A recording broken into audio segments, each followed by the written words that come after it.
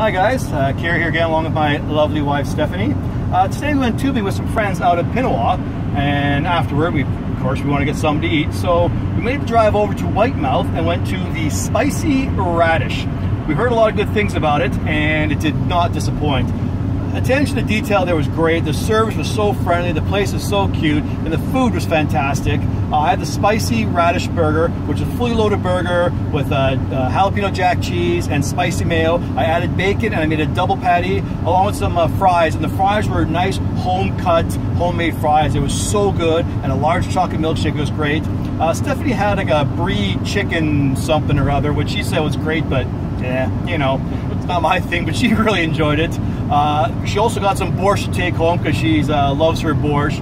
If you're ever out in that area, I would go to Whitemouth and go to Spicy Radish. I can't say enough good things about the place. It is so good, and please support local.